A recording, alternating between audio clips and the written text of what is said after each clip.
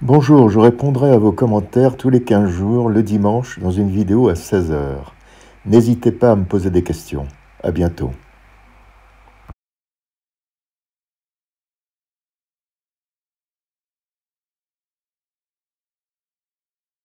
Bonjour. Bon, j'aimerais vous reparler une dernière fois de ce tireur embusqué que j'avais rencontré à Sarajevo en 1992. J'ai voulu le revoir. J'ai voulu le revoir en 2007. J'ai posté parce que YouTube me le permettait, c'était l'avènement de ce nouveau média. J'ai posté un petit appel pour savoir si Goran était toujours vivant.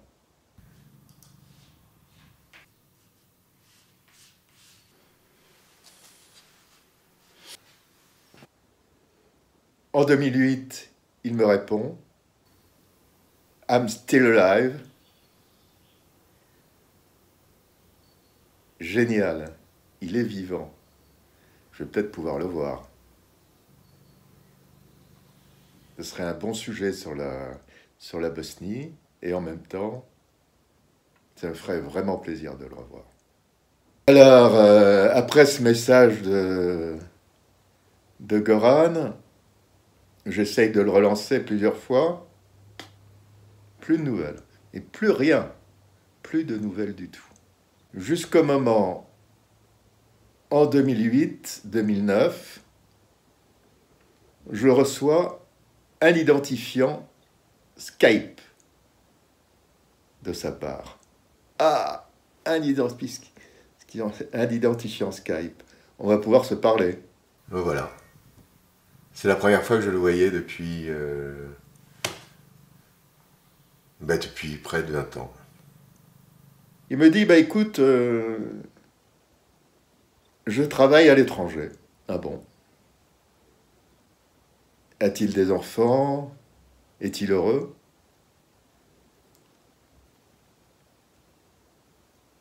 Finalement, il me parle de son boulot.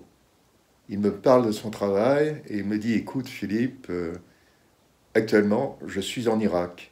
Qu'est-ce que tu fais en Irak? Tu travailles pour une société pétrolière? Non, non, non. Je travaille pour une grande compagnie américaine, une entreprise de sécurité.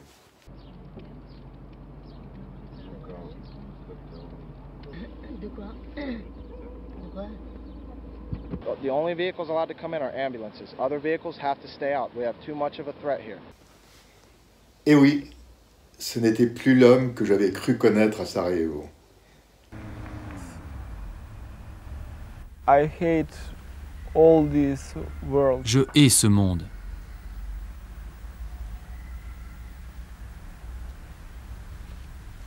Why people shoot? Pourquoi est-ce que les gens tirent? C'est alors qu'il m'envoie une photo.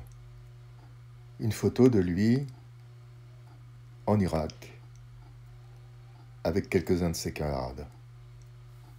Alors moi, je suis allé en Irak pas mal de fois. Je les connais, les contractors.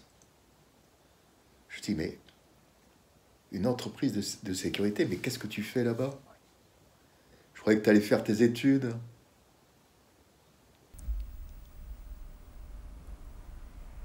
Qu'allez-vous faire après la guerre? Qu'est-ce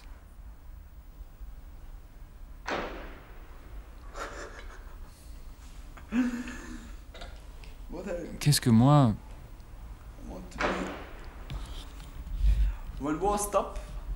Quand la guerre s'arrêtera, je vais aller sur une île.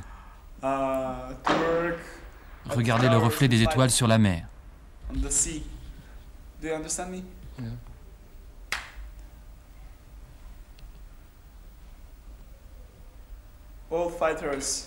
Tous les combattants après la guerre ont besoin de paix.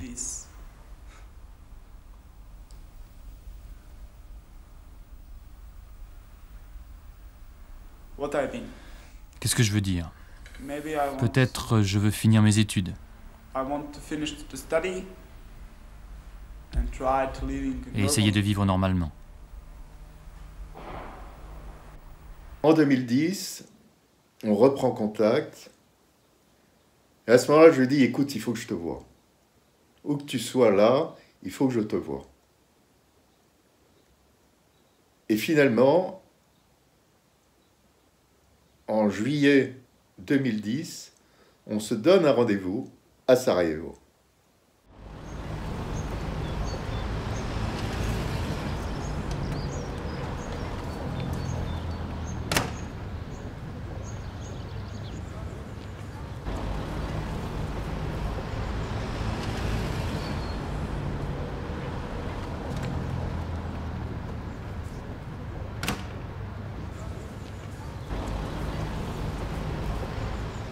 C'est là où je vais pouvoir lui poser des questions sur son devenir, sur ce qu'il a pensé de la guerre.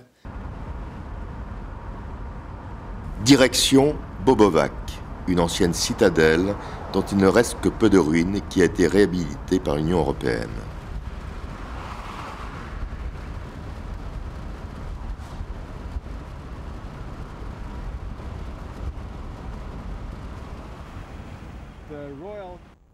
La ville de Bobovac était la capitale des rois de Bosnie.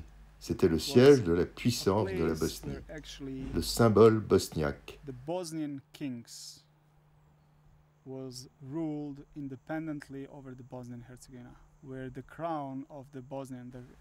C'est le symbole de l'État bosnien, de l'esprit bosnien.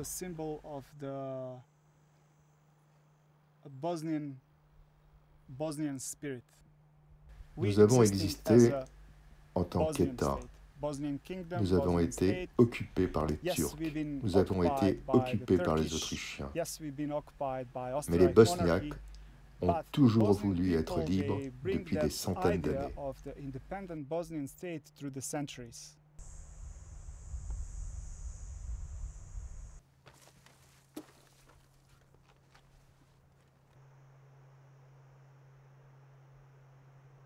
Nous avons été forcés de faire la guerre. Je ne voulais pas me battre. Je n'ai pas eu de choix. Je n'ai pas eu de choix. J'ai voté pour l'indépendance de la Bosnie pour que nous puissions nous séparer de l'État fédéral yougoslave. Et j'ai voté comme 66% des citoyens bosniaques pour.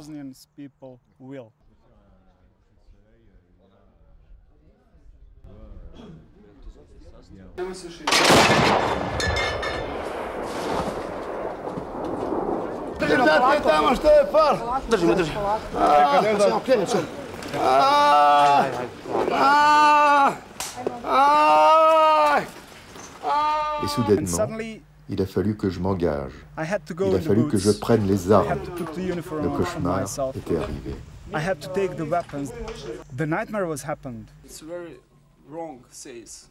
C'est vraiment faux de dire que c'est une guerre entre Serbes et musulmans. C'est une guerre entre les gens et les animaux. Ces gens, ces créatures qui ressemblent à des hommes, ces créatures qui ont des têtes d'humains, ce sont des gens que j'appelle des animaux.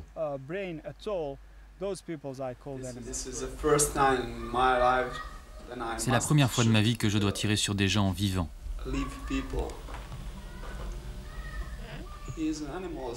Il est un animal, mais il est un homme. C'est un moment vraiment terrible. Quand vous prenez un flingue, quand vous devez...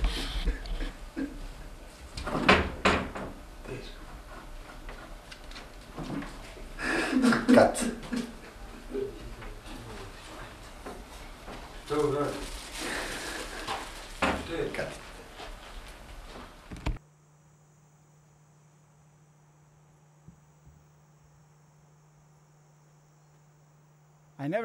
Je n'ai jamais vu un homme de l'autre côté de mon viseur, parce que ce n'était pas un homme, ce n'était pas un humain. La question est simple. Vous souvenez-vous de certains visages des hommes que vous avez tués? Non. car ils n'avaient pas de visage, ce sont des bêtes. Pour moi, c'est un témoignage de l'horreur de la guerre, de l'horreur de la folie des hommes qui, finalement, sont pris complètement par ces tenailles, les tenailles de la violence, et ils n'arrivent plus à s'en sortir. La preuve en est pour Goran, qui voulait continuer ses études et qui finalement est resté dans cette spirale. Il a préféré peut-être rester dans cette spirale qui lui a amené aussi peut-être d'autres sensations. Je n'ai pas de problème de conscience. Je sais exactement ce que j'ai à faire et je le fais. I know exactly what I have to do, and I done that.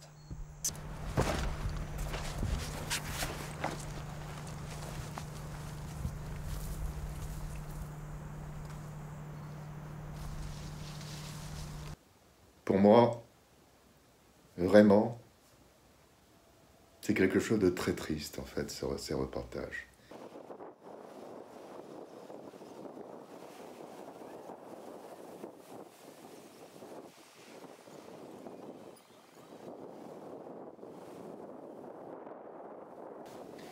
Alors, maintenant vous avez un blog. Je vais vous donner l'adresse de ce blog à la fin. Il est également dans la description. Donc, s'il vous plaît, allez dans la description, écrivez-moi, donnez-moi des nouvelles. Voilà, à bientôt. Au revoir.